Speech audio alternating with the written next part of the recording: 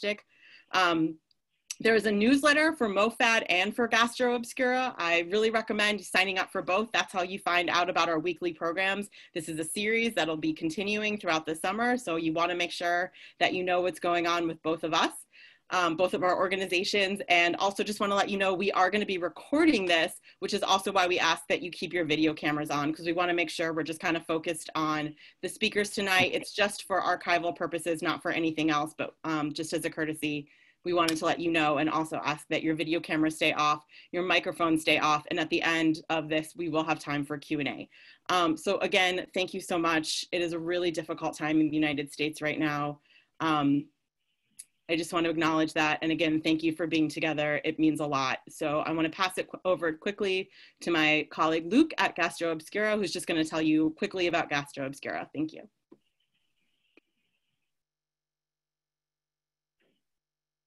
Luke, you're muted. Apologies. My name is Luke Bader. I'm the Gastro Obscura moderator today. Thank you so much for joining us. It's great to see you all.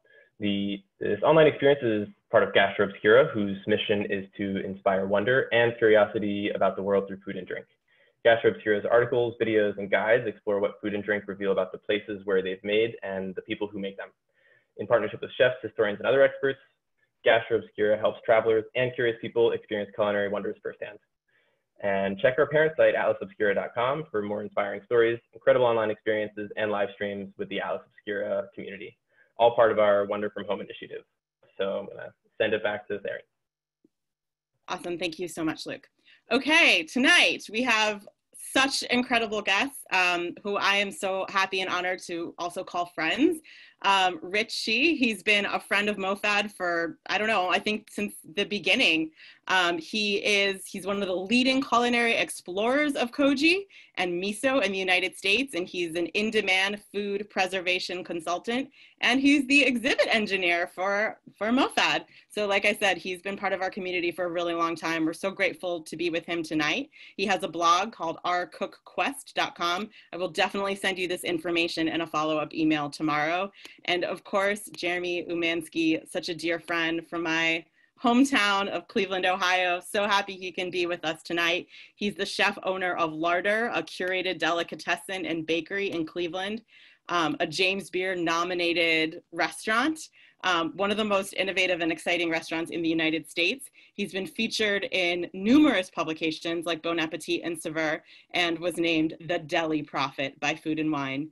I'm so happy to have them here and to turn it over. So again, like I said, there's going to be a Q&A at the end, so please hold your questions and make sure you have them written down so you can chat them to us at the end.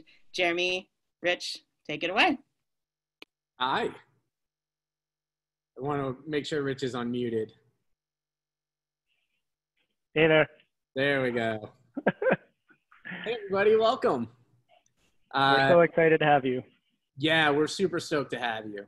And Rich and I are going to kind of, go back and forth about some of the things involving koji. We always find it best to more or less kind of start at the beginning. It's where we started. It's where a lot of you are starting.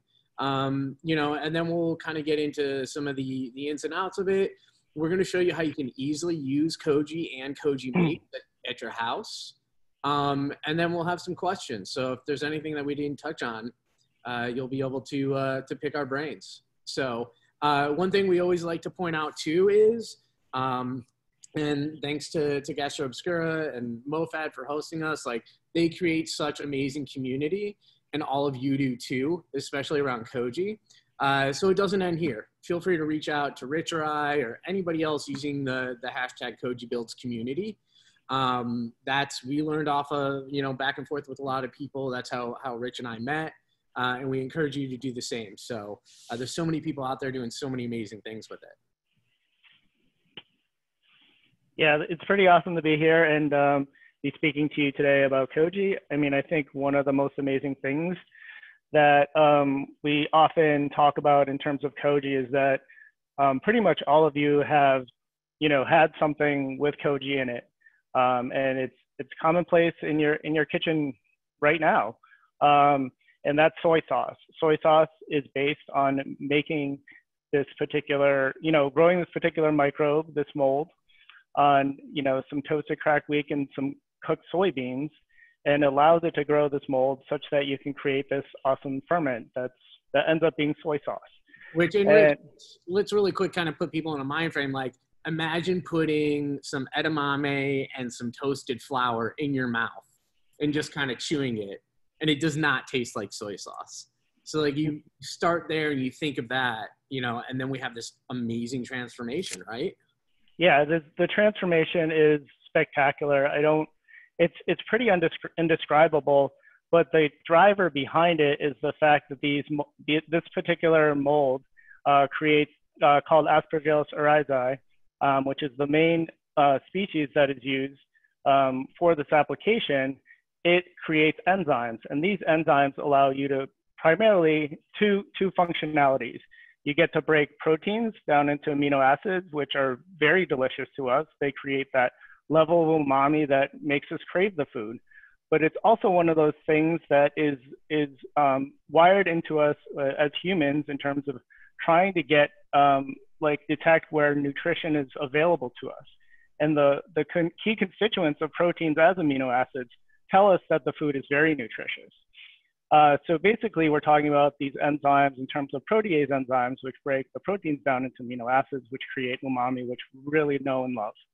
And the other side of the coin is that when you grow koji, you also create amylase enzymes, which break complex carbohydrates into simple sugars, and that creates another substance that is nutritionally available to us. And one of the things we like to point out a lot is that we are already every day utilizing enzymes to take starches and break them down into sugars. And it's the enzymes that are in your saliva that every day when you're chewing some food and you are chewing some starches, you automatically are creating, more nutritionally available food such that you can digest it. And people can easily do this at home. If you take a saltine cracker, just a plain cracker, and chew it up, you can do this with a pretzel, kind of hold it in your mouth for about 2-3 minutes. It's pretty hard to get to that 2 or 3 minutes, but you will actually, that mash up in your mouth, you will start to taste simple sugars. So, this happens on a regular basis, and you can do these quick experiments, to actually see the proof in the pudding that these enzymes do work. They do transform foods. Rich has touched on, this bioavailability, these indicators of nutrient density. And how koji works in this manner is incredibly important, because if we think back far enough to people using these ingredients, using koji to create these foods, it really allowed people to get the proper nutrition that they needed to at a time when it was relatively hard to, days before refrigeration. I mean, days before we even had controlled fire and heating sources. We're going back thousands of years at this point. So be able to be able to take this mold and allow its enzymes to do the hard work that our body normally would do through the course of digestion ahead of time, and allow those foods to be even more easily fermented or nutrient dense, was an absolutely wonderful, wonderful revolution in food making. I mean, if we look at this as a technology, this is probably one of the most ancient and important technologies that any of our civilizations throughout the course of documented history have ever been able to work with. It's allowed us to do so many things, from being able to kind of relax a little bit and pursue studying medicine and art and music and those sorts of things, because we didn't have to put as much energy into securing the nutrients that we needed to do. We could allow an organism to essentially do it for us. Yeah, and I think one of the other keys is that, as Jeremy has spoken about in terms of, the technology of refrigeration and freezing, that was not available back in the day in terms of being able to preserve food. And if you can think about when all of the food was available at once during harvest, there was no way that you were going to be able to preserve it in such a way without a level of being able to leverage microbes to be able to preserve them and utilize them in such a way that you can hold them for a long period of time. And the key to koji and you know, molds of this like, is that it creates these capacities to break down these more complex substances into simpler substances, such that it can go through this microbial wave of change, such that it will continue to be preserved and continue to be more bioavailable and even more delicious over time. And I think that's the key behind the ideas of fermentation in terms of creating acidity, alcohol, as well as, you know, levels of salt and dehydration that you're able to hold these foods for a long period of time. But over those periods of time, it makes the particular fermentation, especially when they're koji based, more complex and more delicious and more bioavailable. And then such that you can just basically take a spoonful of it and put it in with a little bit of your rice or whatever your staple was that you had, you know, just enough of to sustain every day. And even just with a little bit of water, that's how typically miso soup was made, very simply. And it could be that it was this nutritive broth in the same way that you would have a stock with bones. Well, and let's think about complete proteins for a second. A spoonful of gochujang or jang or some duchi or some miso on some rice, we're literally looking at a complete set of amino acids that the body can utilize and easily get and not have to break down or synthesize themselves. Like, it's really, really fantastic. You know, Rich and I talk about this a lot, and as evidence of us writing a book about it. And one of the things that we like to strive to do is really show people how easy working with these things are. We want you to understand that people with far less understanding of the science behind this and access to technologies that we have these days have been making foods. They've been growing koji. They domesticated it. They grew it. They've sustained it for how many generations over the past roughly 10,000 years. And they've been able to do that, like I said, with far less understanding of technology, of science, and access to resources that we have. You know, one thing I kind of like to delve into, which always cracks Rich up a little bit, is I'm a firm believer that koji, that some of these organisms are more or less sentient in their behavior. You know, when we look at an organism finding its ecological niche and it being able to sustain, survive, reproduce, and thrive based on another organism providing it and meeting all of its needs, it's pretty fascinating. And from our standpoint, it kind of begs the question, like, did koji choose, whether it happened through a random genetic mutation or not, but did koji make some sort of sentient conscious decision to evolve the way it did, knowing that we would find it delicious and that it would provide us nutrients in a way that we would keep it going? You know, there's a lot to think about when you start to get into the realm of how these things work, why they work, and just overall fascination with them.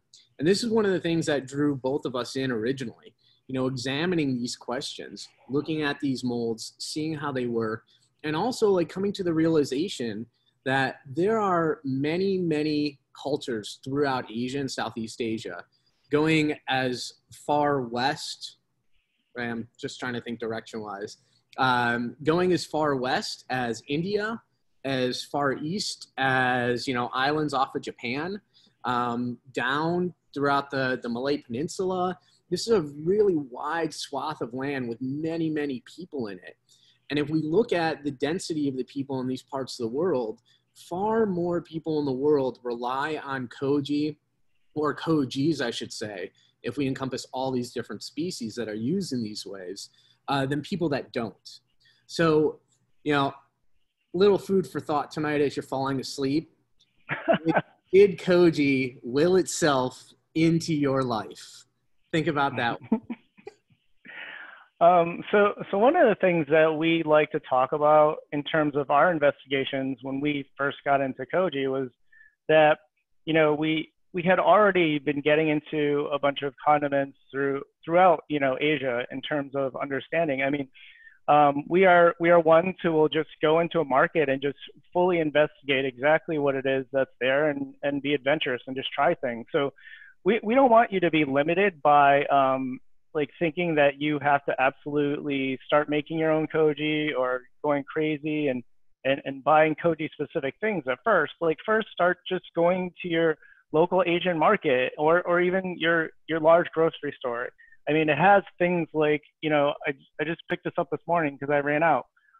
It's just like some gochujang. Like this is a great all-purpose, what we like to call, you know, sort of, you know, if you want to categorize a paste like this, like a miso or gochujang or doubanjiang, it's very similar to the usage of a pesto. If you're just, you know, basically you want to, you know, grill something off or like put something, like have some seasoning and some vegetables, like this is a great paste just to throw in as your seasoning salt, and it creates a wonderful sauce with just the inherent like liquids that come off of what you're cooking for deglazing. And Rich, to kind of expound on that even a little bit more, ones that may be a little bit more mild, you know, that are straight beans or rice or that sort of thing that don't have like chilies and garlic in them, you know, in terms of the baking world, roughly anything that doesn't rely on heavy gluten development. So any type of pastry or cookie or that sort of thing, really you can take these pastes and swap them out for the salt in your recipe. And that was something that Rich really explored early on, and just making different cookie dough and brownie recipes. And instead of using the salt called for in the recipe, he was using equal parts of assorted amino pastes. Yeah, and if you think about having a complex sugar, like creating a, you know, caramelization and cooking it and being assured that you don't burn yourself throughout the process, it's very easy just to add, you know, a little bit of, you know, basically just take any syrup that you have and add a little bit of miso or gochujang or doubanjiang, and you have this caramely, delicious sauce that, like, I'll talk about a little bit later. So the other thing that we've been talking about is the fact that, you know, koji creates sugars, and that powers the rest of fermentation. So we can talk about, you know, things like alcohol. A friend of mine made this rice wine. And that's one of the things that sake is based on. But we start with amazake, which is just basically taking a little bit of koji, some cooked grains, and some water, and we let them sit around for on the order of like a week or two, and we create this really great sweet porridge. And that's one of the things that koji can do. Is I have this sweet porridge that I made with koji, but because, you know, a lot of folks talk about how koji has citrus notes, I made this grapefruit amazake, so I used grapefruit juice instead of water for my medium. So you can quickly create something that's sweet and delicious, and then let it go through the process of creating an alcohol. And then ultimately, you know, you get this product that everybody knows and loves, rice wine vinegar. You probably already have this in your pantry, but that's the result of koji as well. So we combine these things, like in terms of making a teriyaki sauce with soy sauce and rice wine vinegar and some sugar, and you already have something that's fully cogified that you had no idea was these constituents. And the other side of the coin is that when you make a koji-based alcohol with all these grains, you come out with a particular slurry, some sake kazu, and you can actually make pickles with the leavings, the solids. So this is some Suncho kazuzuke that my friends over at Culture Pickle Shop make, and it's one of the most amazing pickles. So you can actually take products of koji that are byproducts, or even the product itself, you know, like just take some miso and just rub it around some vegetables and let them sit, and you can have this delicious pickle over time. You know, Rich, the utilization of koji over broad swath of ingredients, like it's really mind-blowing how that can happen, right? You can make all these different foods, and then inherently most of these different foods that you make have some sort of byproduct, but that can be then funneled into another koji make. You know, here at Larder, we often, late summer, early fall, get these humongous, and when I say humongous, we had a 13-pound sweet potato, Amish grown, that we got from one of our local farmers. And whenever I get those in, I do like an Okinawan style alcohol. So I cook off the potatoes, I boil them, or I steam them. I inoculate them with black koji, Aspergillus luchiensis, the awamora variant. And then we turn that into an amazaki. We'll pitch it with yeast. Typically with sweet potatoes, we like a strain of Brett, just because the earthy, funky, farmhousey notes that sweet potatoes have. It goes really good with that. Our ultimate goal here is making a black vinegar, out of these sweet potatoes. But our favorite product we get out of the whole process is, by the time it's become vinegar, we'll leave those lees you mentioned in the barrel the whole time. And so we've got, it's mainly broken down at this point, but we've got a fair amount of solids and muck in the bottom of this barrel. And we'll take it and we pitch it with a little bit of pumpkin pie spice. And, originally we thought it would be like a ketchup, but it eats like an applesauce, and it's fantastic. All this past week we had some hanging around that we've been using up, and we were smearing it all over a vegan sandwich that we were making with a little mustard in it, and it just ate fantastic. And it just goes to show that from one make to another, there's always something you can be left with, especially when you're using koji and taking advantage of its enzymes, that leads you into something else that can be absolutely fantastic and spectacular. Yeah, and I think that there's this chain of ultimately everything that you've made becomes something that's delicious. And I think one of the important things that I learned throughout this process of understanding all that koji can do is that there's this level of interconnectivity of all these makes that we talk about in the book that really highlights the possibilities through enzymatic action, as well as, if I can steal the screen for a second. So those of you that can see me, here's some of these charts that are in the book. Those of you that have copies or are waiting on copies are pages 40 and 41. But we worked really hard to create these maps so we could visualize what Rich is talking about right now. I'll let you finish, Rich.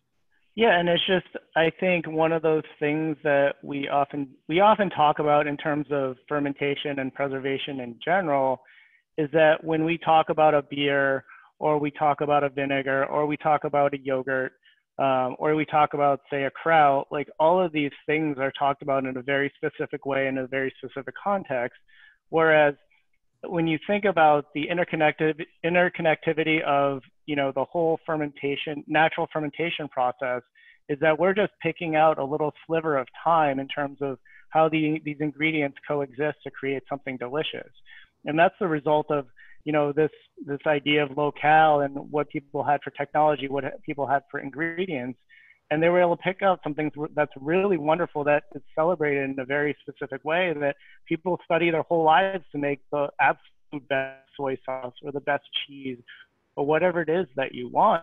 But these discoveries were made just because people are trying to get to the point of understanding of how could we build a preserve that would last us this season, such that until we could grow food again.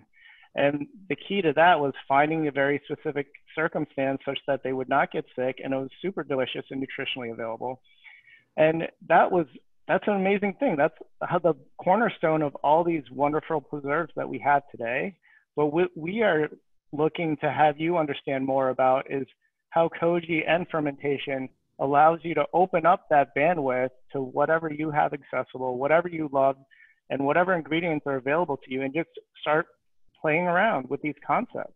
Which on that note, like the things that you are making in your kitchen right now are so unique to you from a terroir standpoint, from your own microbiome and what you bring to the fermentation game, to the area that you're working in, actually physically working in, not just the terroir of the ingredients, that what you are making at this moment is unique the world over.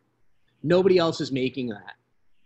And that's what's fantastic, is your makes using koji become so individualized and so personalized that it's just fantastic. So you as a craftsperson exploring the use of this and being able to make these foods, you can instill intense amounts of pride. And it just goes to show that the people that were doing this early on and the different cultures that have codified and put very specific names on very specific products made specific ways in specific locales with specific ingredients, you can see why that happened, why these makes evolved in these specific ways. So it's really interesting how intimate Koji allows us to be with the foods that we're making and what we're doing.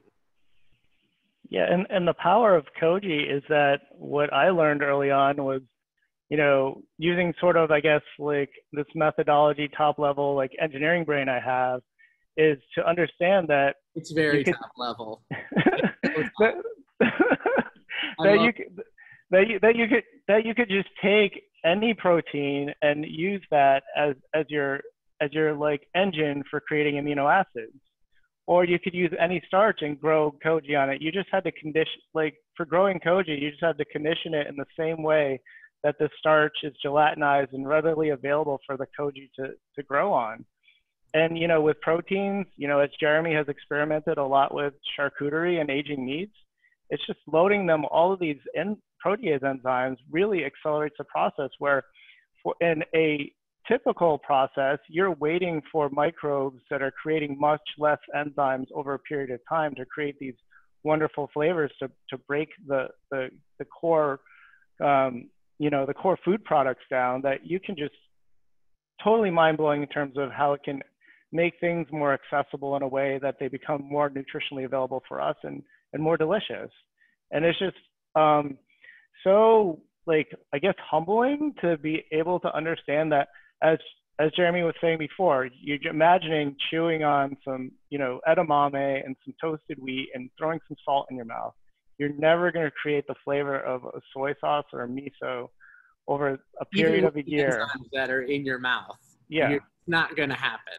And all you have to do is cook them and toast them and blend them and hold them in a jar and just wait. That's all you have to do to create this delicious product. You don't have to fight anything. You just have to make sure it's held in a very specific way, which is very simple, just due to the fact that it had to be simple back when this all started. And Rich, you touch on a beautiful thing here, right? So I was definitely a kid growing up that if there was a way to get my homework done more quickly, or pass a test with a better grade, like I would explore whatever option I could that didn't involve actually doing hard work. So the joy of fermenting with Koji and creating foods with Koji is you do very little work. Your job is to act as a shepherd of sorts or a farmer, right? You want to keep the fields weed free and keep predators away from the flock.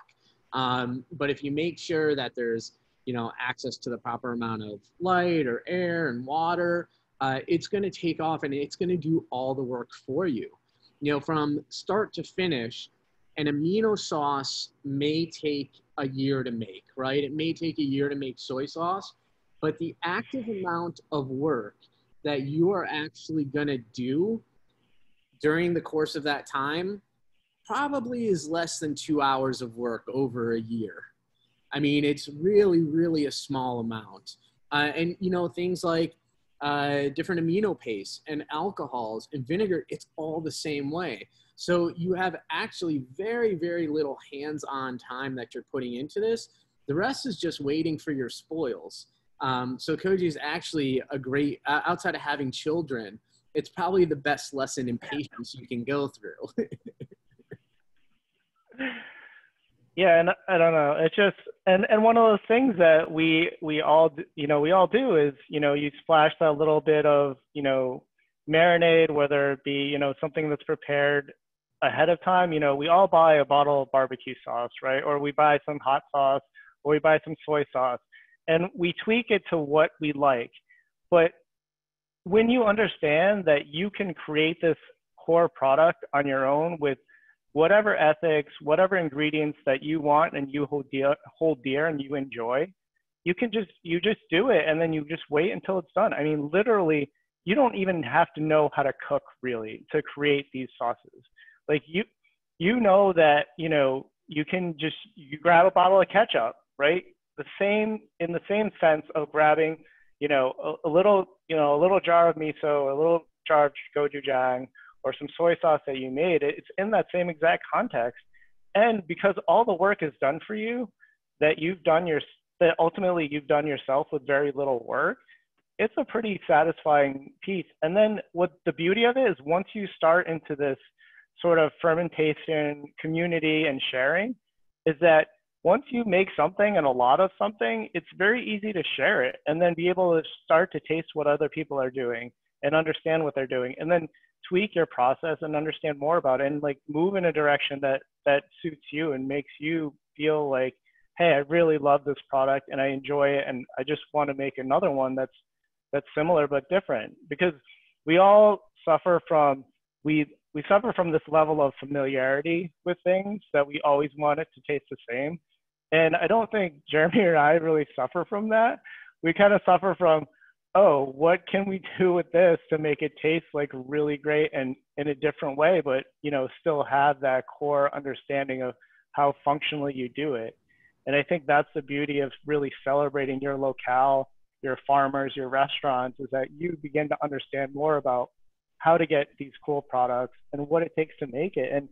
And it becomes more beautiful, because it's like, then it becomes like, hey, let's really celebrate like local environments and not have to demand things from overseas or like from like all the way across the country. It's pretty powerful tool to be able to start working with fermentation, even if it's in the smallest way of making a little bit of, sauerkraut. Well, especially with a lot of the Koji makes, right? Because as foods and as a Jewish boy from the North Coast growing up, I never once thought, I didn't even really make a connection to soybeans and soy sauce. Like, as I got older and as I became a chef and went to culinary school and that sort of thing, every once in a while I'd think, well, wait, how do soybeans become soy sauce? These processes are fairly mysterious if you don't understand them, if you don't know what they are. And interestingly and slightly unfortunately, in a lot of parts of the world where these foods come from, these are no longer the foods are no longer the province of the house. They are concentrated with a handful of nowadays industrial producers. Even in Japan, where we get this word koji from, people don't really make koji at home anymore. You can go to the store and you can buy koji in various forms, but that doesn't happen anymore. Rich and I were just discussing with someone a couple days ago, up until the 50s, a lot of traditional families in Japan, the wife or the women in the house would make miso, a yearly batch of miso. That's not done anymore. So it's not just here in America and Europe where we're kind of removed from these traditional food ways. Even in the homes of koji, a lot of people are removed from what these foods are, how they're made, how they come to be, and even why they came to be. So it's fantastic now that we have some technologies to add to our koji makes, such as this Zoom and the internet. And, everybody has access to a word processing document. So you can log what you are making, how you're making it. We can preserve this knowledge and we can spread it amongst each other, which is absolutely fantastic. Dude, so I think it's demo time because we've been eating up a lot of the discussion. You want to show people how to make some miso? Yeah, so I originally intended this to be like super simple, straightforward. Anybody can make miso at home, but my little pack of dried koji rice from a giant online retailer did not make it here as promised. It was supposed to be 2-day shipping, but it didn't happen. So let me just grab a couple quick things. So I have some of my own koji. Thank gosh I grow a lot of it. But I wanted to show you, and I'm going to move the camera around a little bit as I do this. It's as simple as, you see I've got some beans here. These are black-eyed peas. It doesn't even have to be soybeans. Now, different beans have different protein contents in them. So a bean with a higher protein content, in the end, is going to be more delicious. But when we're using a bean that has a lower protein content than, say, soy, Then we like to optimize and choose a koji that fits it appropriately. So we can either grow the koji on the beans, we can use a pre-made dried koji, which is super easy, or we can grow it on a higher protein starch, such as barley. But in this case, it's literally as simple as open your can of beans, dump it into a bowl.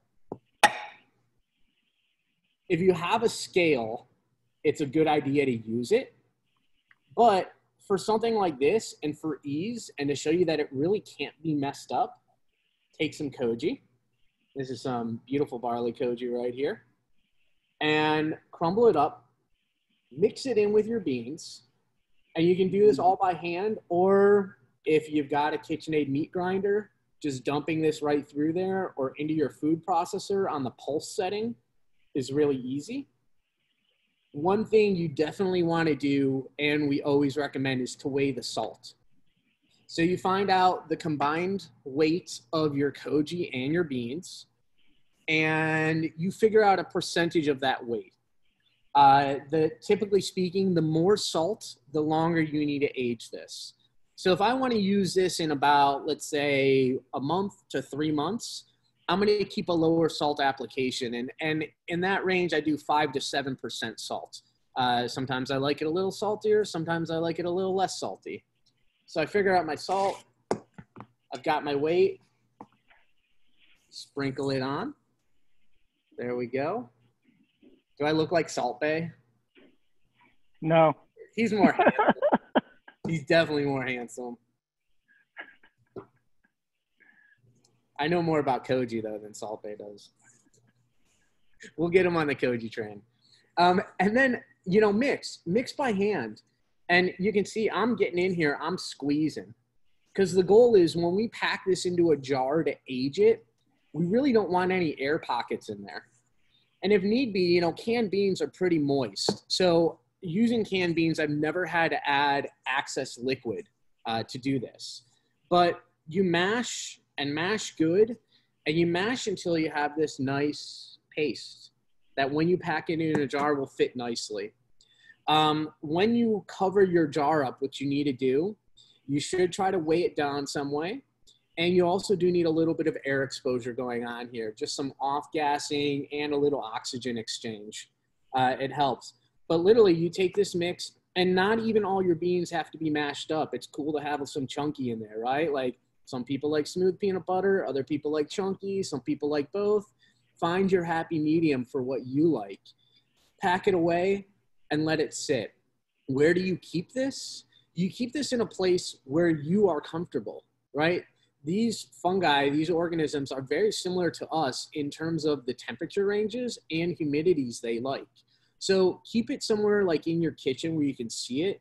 You can see it bubbling around if it bubbles. You can see if you maybe need to weigh it down a little more or give it a little more air exposure. But it's super simple. It's super straightforward. And even this mixture right here itself, if I let this sit for a couple hours, is super flavorful. You could totally add a little bit of this instead of some salt into like a seasonal bean or pea salad. You could pack this itself onto a steak before you grill it to add some flavor. So you really don't need much time at all. The koji itself is already delicious. So I'm going to go rinse my hand really quick. Well, while Jeremy's rinsing off, I'm going to talk a little bit about, you know, just how to utilize miso in a different way other than just creating miso soup or using it in a somewhat savory way.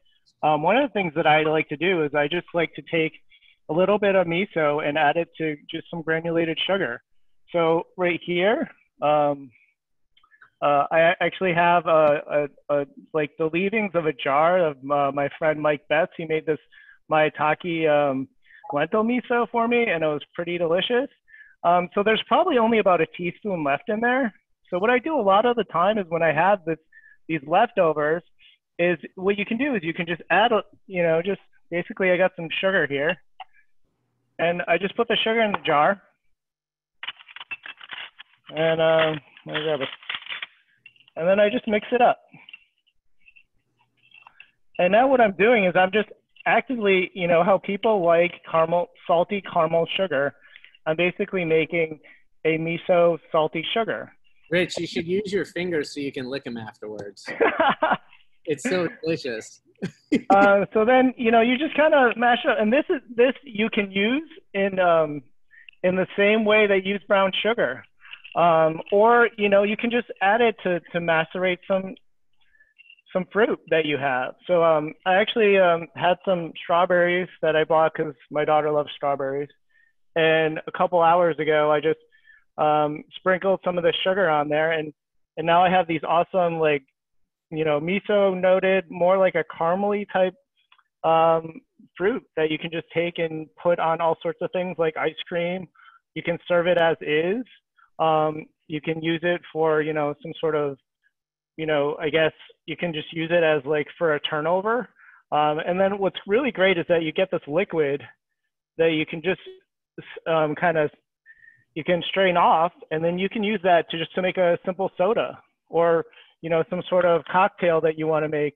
So there's this versatility of adding complexity with things that you already have in terms of just investigating these awesome, you know, umami bombed, you know, condiments that you can just pick up and just use right away in a different way if you think about it in more of a sweet sense than a savory sense. But that doesn't mean that you can't just take a little bit of gochujang and, you know, some peanut butter and put them together and make the most awesome PB&J with those strawberries. So you could kind of like just mix and match all of these sorts of flavors. And that's the key to like why we love tomatoes so much, is they have that hint of umami.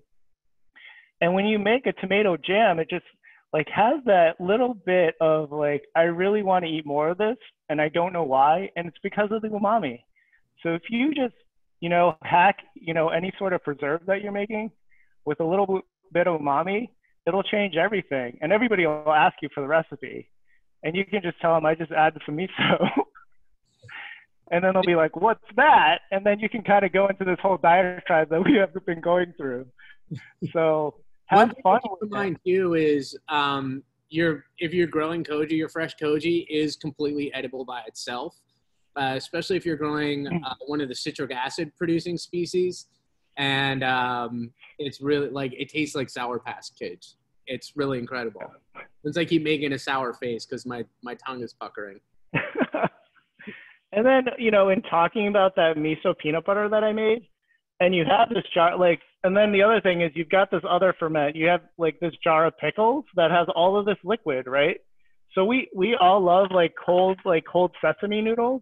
If you take some of this pickling liquid with some miso and some peanut butter and you just whip it up, you have the most like the greatest like sort of Thai peanut sauce that you can make with just stuff that's in your refrigerator and a little bit of miso. It's just use your ideas in terms of your fundamental understanding to extend into everything else. And that's what we do.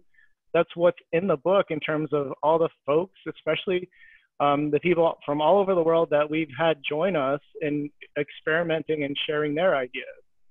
So and I think we've got a few questions coming in, and we okay. got two right away about curing meat with koji and accelerated dry aging the koji. So tips for curing meat with koji: if you're making charcuterie, follow your curing recipe. If you want to add an amazaki to your cure, or if you're brining your meat, go ahead and do that. You can use that as a liquid instead of water. In terms of like age accelerating the dry aging of meat, the question is, do you apply rice koji or actual koji kin? And you can do both. I believe the most tasty results are when we actually use the koji kin. So we're using the spores of koji mixed with a starch. Cornstarch works really, really well because it's got lots of amylose in it. Gently coat a piece of meat with that, like shake the excess off. And then we hold that at roughly 90 degrees Fahrenheit and high humidity. Most of the time, you know, with your koji, if you're growing on a starch, you're looking at a solid 48 hours. When we grow on meat, because the starch layer is so thin, we notice it's fully bloomed around like between the 30 and 36 hour mark.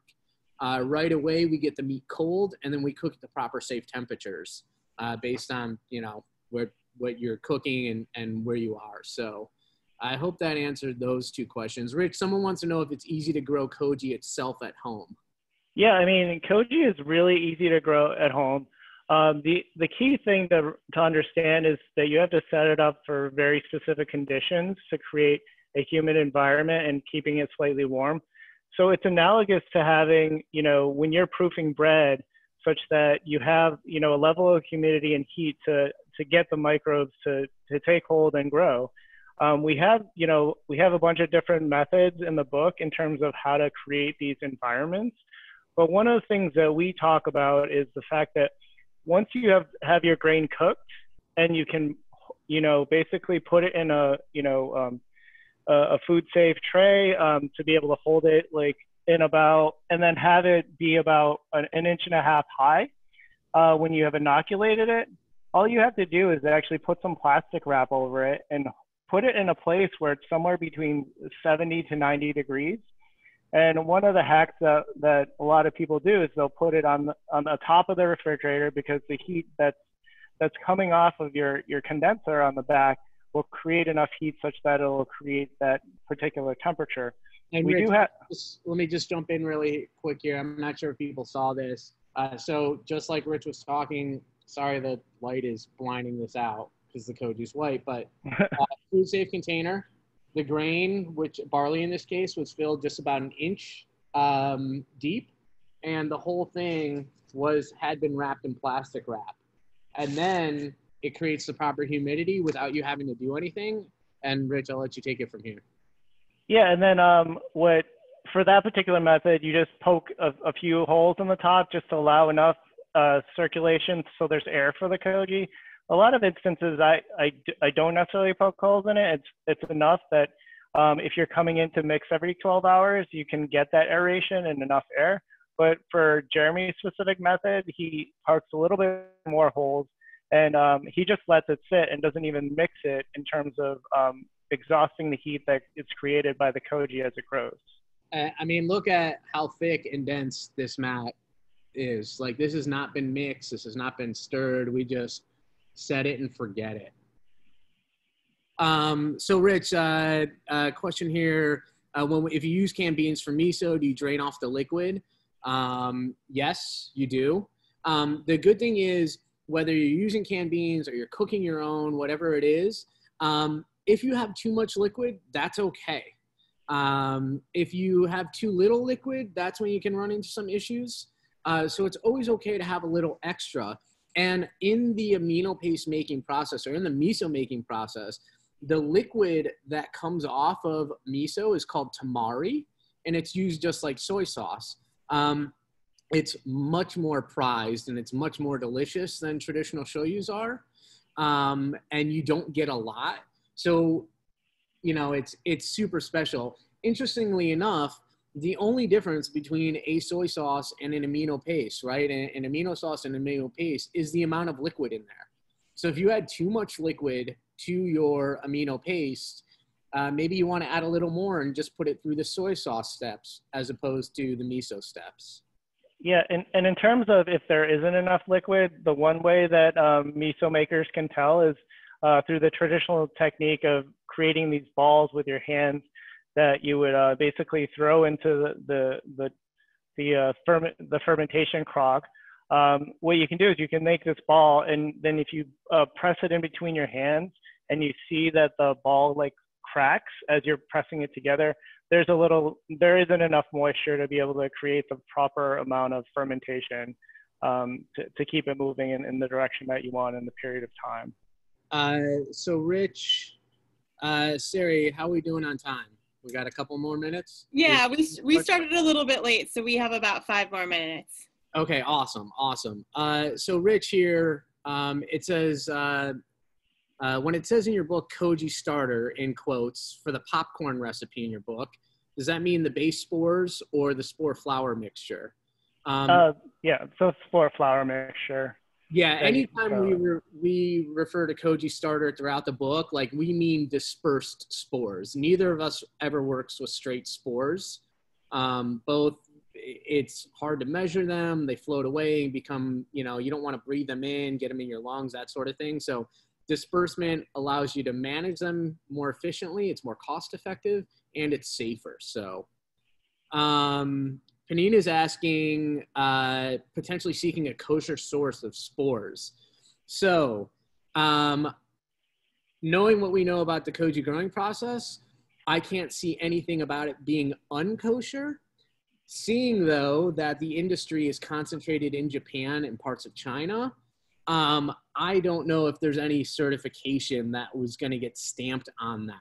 So that's one thing to keep in mind. Inherently, the raising of it, the growing of it, the places that it's produced, especially in Japan, these are produced in sterilized laboratories. Long gone are the days of like growing it in a koji house, like a cedar lined room and that sort of thing for spore. Nowadays it's highly controlled. All the batches are tested to prevent random mutations and quality issues and that sort of thing. So in terms of it becoming unclean, in terms of kashrut or halal or any of that, aside from like a pig or a lobster getting loose and running through the laboratory, which would never happen because they only let the scientists in there anyways. I can't see that happening. So you have to ask yourself what level of kashrut you're comfortable with, because I don't know if they certify in Japan or China. Rich, someone's asking, can you sous vide bags of incubated rice in a water bath instead of the koji tray method? We don't recommend that. You want a higher heat cook on your substrate. So whether you're using barley or rice or beans, you want to be able to get to temperatures that are more or less going to sterilize the substrate. You know, you could sous vide at 200 degrees, 212 degrees, and pasteurize your substrate, but you're going to get a lot of steam in that bag also, and you may not get even temperature distribution. So, you know, cook your rice, either the methods we outline in the book or a rice cooker or any way that you're comfortable cooking it. Boil it if you want, you know, that's totally cool. All right, Rich, I'll let you take this one. Is one time of year better than another for using koji? In Japan, winter is the time for making miso and sake. Any advice for hot times? Yeah, I mean, I think one of the things that that I've always found to be interesting is that the way that you tell the number of years that a miso, how many years a miso is how many summers it's gone through. So the key to making miso back in the day for preservation made all the sense in the world, because you had this huge stockpile of ingredients that you had to preserve. And what you did was you salted these ingredients such that once the winter hit, it would crash any sort of microbial behavior with the salt and creating such a low active environment for the microbes that anything that you didn't want wouldn't survive through the winter time. And then once the spring hit, this allowed more enzymatic action to happen compared to the bacterial action that's happening with like these acid producing bacteria that allow us to ferment foods. Yeah. And what it would allow is once you reach that point of, you're seeing this level of enzymatic behavior and, basically only retaining the microbes that you needed to continue through, is that once it hit the heat of the summer, it would really start to do its conversion process and start to become super flavorful and start, letting these microbes do what they needed to do. But in all senses, in terms of the way that we make these particular, ferments today, is that it doesn't really matter when you start them. It's a matter of like, if you are putting things in these and you want them to be super active due to the ambient temperature of your environment, that's the advantage that you get out of if you are starting, at the end of winter or the beginning of the, springtime. Well, other than that, you can make these ferments anytime you want, and you can find environments in your house, like by your furnace or like we're talking about on top of your refrigerator, to create these conditions such that things may finish faster than you would normally in other conditions where, they would be fully affected by the freeze of the winter and things of that nature. So Rich, I think maybe time for 2 more questions. One's a quick answer and I'll take it. And another's a little bit more complex. And then, I think what we'll do, thank you everybody. And any questions that we didn't get to tonight, as I said, like reach out to us, various social media platforms. Rich is at Our Cook Quest on Instagram. I am at TM Gastronaut. You can get a hold of us fairly easily. So that's a way we can get back to you too. And there's many awesome forums, on different social media sites too, where there's a lot of knowledgeable people who are working with Koji in various ways. So post in those groups too. What's fantastic about them is no question's a stupid question. Everybody's got to start somewhere. So like, don't feel like, oh, if I post this question, are they going to call me like a newbie idiot? No, like people are going to guide you and say, hey, when I did this and that, and try it, might work for you. So really quick here. Someone says, I can only imagine bacon amino paste is delicious beyond description. Yes, it is. Where can I learn to make it? In our book, you can use the base miso recipe, and instead of using beans, use bacon. There you go. Cook it off, so that it's, you don't want it to be like crispy, but just get a light cook on it, like cook it halfway, and go ahead and use a base miso recipe. And then Rich, the last question here, it says, you mentioned cultural appropriation and the language we use around Koji in Koji Alchemy. They say, I like the terms amino paste and liquid aminos that we use. Could you expound on the cultural implications? Are there any? It seems quite universal in terms of these foods all over Asia. So what does culture mean in that context? I think for us, for our applications and how we try to explain this utilization, it's an umbrella of all of these specific cultures doing their specific things. And we like to see it in the sense of these, this leveraging of enzymes with, with Koji, and then also these fermentation processes that are that come and tied in conjunction with them that have really no cultural appropriation at all. I mean, if we talk about just in general lacto fermentation, that's across cultures. That's how we refer to as like the kind of umbrella case of all of these cultures doing their own specific things. We like to celebrate each culture in terms of what they make specifically, in terms of understanding more about what they are and how they're made. And I think that's the way that we kind of separate out any sort of cultural appropriation. It's just a methodology of how to utilize these ingredients with the specific mold, and not saying that it's one thing or the other. It's to allow each culture to celebrate their specific make. And we try to have as much of an understanding of exactly how to do that, such that we can kind of branch it into these other things that we're doing and understand why dochi is done in a specific way, which is kind of more like a whole bean miso than, a soy sauce, and how they individually are created in different ways, but ultimately come to the same starting point of the methodology. Awesome. Should we turn it over to Sari? Thanks, Sari. Guys. First, I just want to thank Jeremy and Rich. Thank you so much. That was so incredibly informative. You guys are such Koji rock stars. It's just amazing to see you do your thing sort of in the flesh. And just thank everyone else. Wow, what an incredible community. We had people here tonight from Australia, Japan, India. I'm so moved.